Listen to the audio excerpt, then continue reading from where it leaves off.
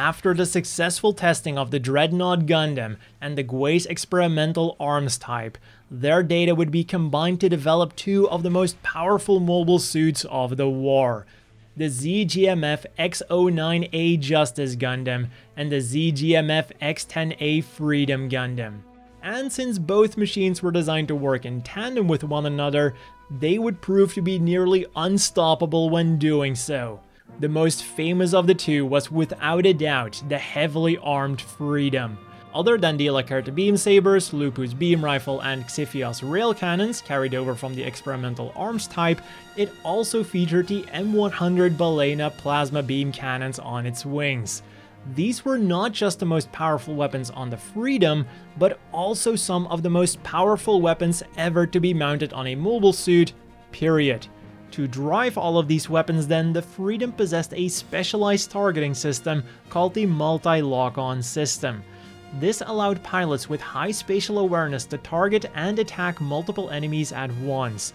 In practice, the Freedom would often use this system in combination with its so-called full burst mode, which simply meant that the Freedom was firing all of its weapons at once.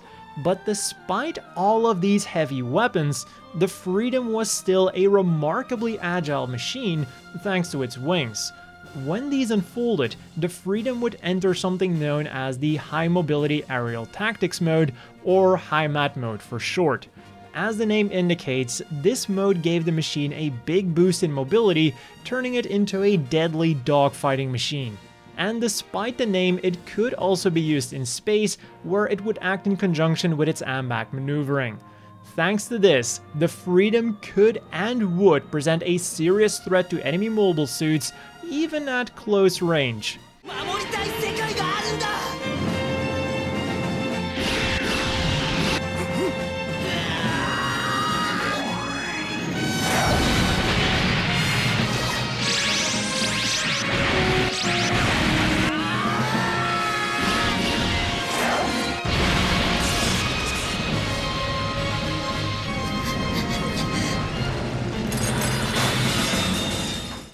All of this made the Freedom one of the most powerful mobile suits around, even well into the Second Bloody Valentine War. Unfortunately for Zaft, this immensely powerful machine was snatched away from them almost as soon as it was completed. To recapture it, Atheron Zala was assigned to its sister unit, the Justice Gundam, the more close combat-oriented machine of the two. As with the Freedom, many of the experimental arms types as weapons were carried over, including the Lacerta beam sabers, Lupu's beam rifle, and the refined version of the Fatum 00, the Justice's main and distinguishing feature that also gave it a lot of versatility. Other than a nice variety of weapons, it allowed the Justice to go into HIMAT mode by flipping it up. This granted the Justice incredible speed as well as increased mobility, similar to how the Freedom's HIMAT mode worked. In addition to this, it could also function as a traditional subflight system, but with a few extra tricks up its sleeve. All of its weapons remained usable through remote control, and even the whole backpack itself could be remotely controlled, allowing it to fight alongside the Justice, or in the worst case scenario, it could be used to ram enemies. A weapon then that wasn't tested out on the Gwei's were the two shoulder-mounted beam boomerangs.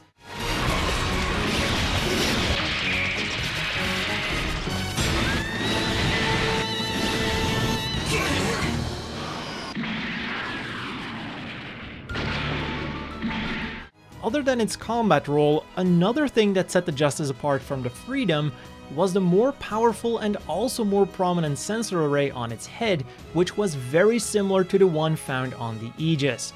This most likely increased its data gathering and communication abilities, possibly hinting that this one would serve as the commander unit of the two. Also, just like the Freedom Gundam, the Justice did come with the multi-lock-on system, but Atheron would never use it with just the Justice Gundam. More about that in a second. Now, unfortunately for Zaft, they also lost this machine when Atheron decided to defect rather than carry out his mission. But things didn't end here. To support the twins, Zaft also developed a purpose-built carrier, the Eternal.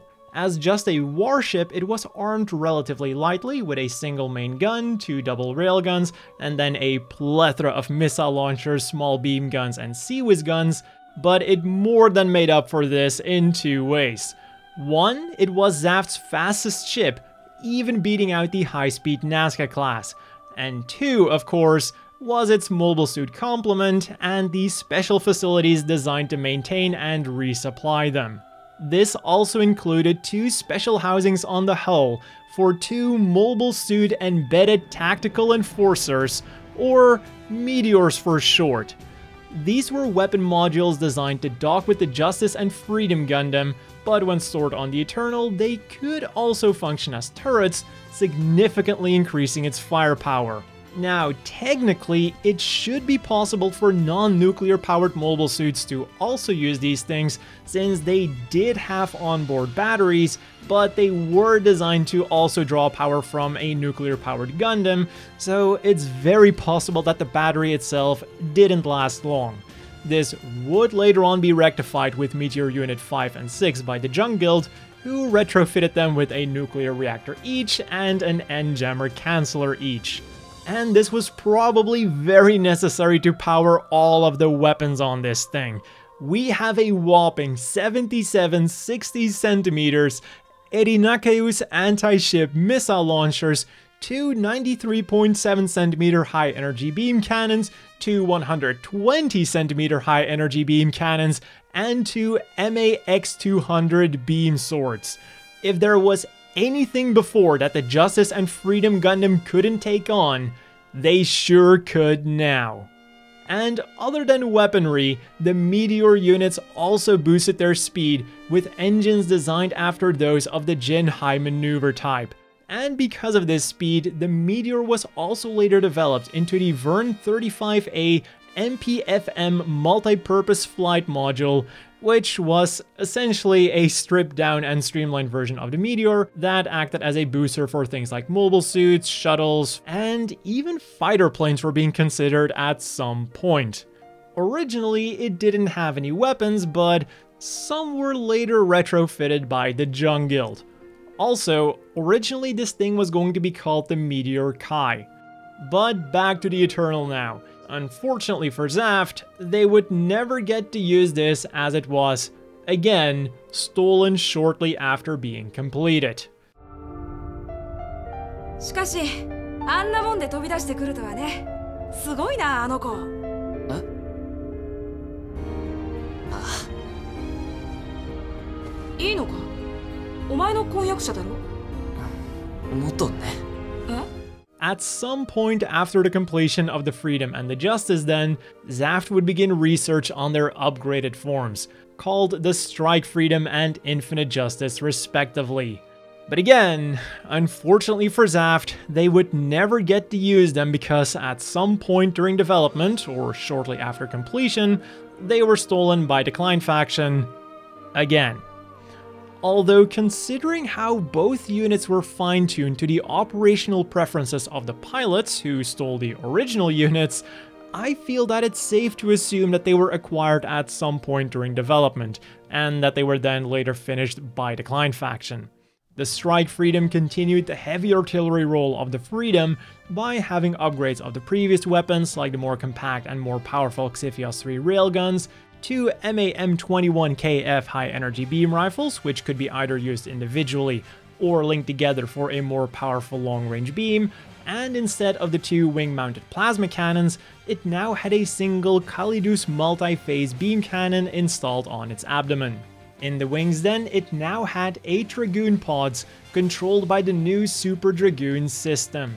The big difference with the regular Dragoon system was that they no longer needed a pilot with high spatial awareness to use them.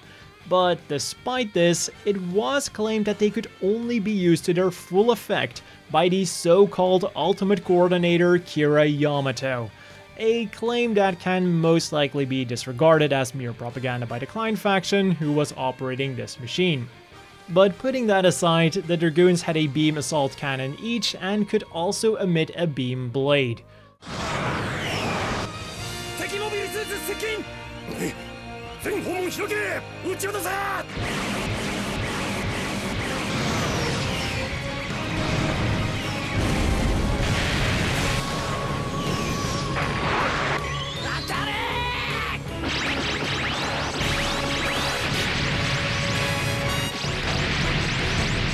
But despite their power, they did cause an issue with another system present on the Strike Freedom, the Voiture Lumière system. This system was mounted behind the Dragoons on the wings and granted the Freedom superior acceleration and agility. Because of the way it worked, the wings emitted light when the system was active, an effect affectionately known as the Wings of the Skies. While the Strike Freedom can use this system while the Dragoons are docked by slightly extending them, the system can only operate at full strength when they're launched. Which makes you wonder why the Strike Freedom launched with them equipped during battles on Earth. The Dragoons could only be used in space, and unlike those of the Providence and the Legend Gundam, they seem to have no special features so that they could be used when docked. At least, not that we saw. Regardless, when using all of these weapons together, the Strike Freedom would enter the so-called full burst mode, which would again be aided by the multi-lock-on system carried over from the regular Freedom. Another system that was carried over was the high mat mode, where the Strike Freedom unfolds its wings for better agility and aerial maneuverability. And what increased this already phenomenal agility even more was a new armor splitting system. While it did somewhat lower the unit's defensive capabilities, this was mitigated by installing phase shift armor on the exposed joints and by installing powerful beam shields on the forearms. And finally, the Strike Freedom could of course also dock with the METEOR units in case it needed even more firepower. The Infinite Justice then can be much more easily summed up. It's the Justice Gundam, but everything is better. Or in other words, by taking the combat data of the original Justice into account, the Infinite Justice was turned into the best close combat machine they could, something that was greatly reflected by its weapons. Not only did it come with standard beam sabers that could be combined into a beam staff, but it also had an MRQ-15A Griffin beam blade on each leg, inspired by the foot-mounted beam blades of the Aegis, and the MX-2002 carrier beam shield, a shield that could not only emit a beam field, but also featured a grappling hook, the EEQ-8 Grapple Stinger, and the RQM-55 Shining Edge Beam Boomerang. And the same went for the Fatum 01. Thanks to the one Super Lacerta beam saber mounted on its nose, the pre-phase Lacerta beam saber mounted behind each of the Hyperfortis beam cannons, and the Griffin 2 beam blades mounted on each wings, the backpack no longer had to rely on just ramming enemy units, it could now instead slice them up, also giving the backpack a higher chance of making it back to the Infinite Justice in one piece. And in addition to all of these beam blades, it also featured two MA6J Hyperfortis beam cannons because it still needed some ranged weaponry. On the Justice itself then, we can find a pair of MMI GAU 26 17.5 twin Seawiz guns on the head, a pair of MMI M19L 14mm twin Seawiz guns on the chest, and finally a MAM 1911 high energy beam rifle that can also be stored on the back skirt. What also greatly improved its close combat performance was the same armor splitting technology as the Strike Freedom. And just as with that machine, phase shift armor was now installed on the joints to increase their defensive capabilities. And then finally, as with the original Justice, it had the multi-lock-on system, which was only necessary when docked with the METEOR unit, which it of course could and would still do. And before I wrap up this video, a quick fun fact about the Strike Freedom and the Infinite Justice. Did you know that they were originally going to be called the Super Freedom and the Night Justice respectively? Let me know down below which name you prefer. But that does it for the development history of the Freedom and the Justice, one of the most deadly tag teams in the history of Gundam. If you enjoyed the video, be sure to leave a like and subscribe for more similar content. And one video you might want to immediately check out is the development history on the Gwace and the Dreadnought Gundam if you haven't already, because that essentially functions as a part 1 to this video. Anyways, As always, a big thank you to the Patreon supporters. I hope everyone watching has a great day, and I'll see you all next time.